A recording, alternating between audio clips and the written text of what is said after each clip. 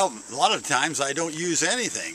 I have, well, in fact, every place where I've used atrazine, I don't have to come back with anything. I mean, unless I have to happen to have a spot thistle thing, but otherwise, I got clean corn with this one trip over, and it works. Most of my corn is for feed use. In fact, this last year, it was used all for feed because I didn't have any vomitoxin or any disease in my corn because it was so dry last summer. So all my corn, but before, otherwise, a lot of times it'll go down to southeast into the hog and chicken people, but out of on unit trains. So, but up here this last year, it all went to the feed mill.